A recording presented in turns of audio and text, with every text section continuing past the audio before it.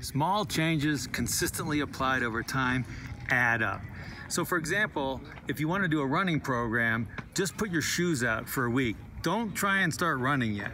Just do that for a week, then put your shoes out and your gear out, and then put it on, do that for a week, and then start walking for a week, and eventually these changes add up.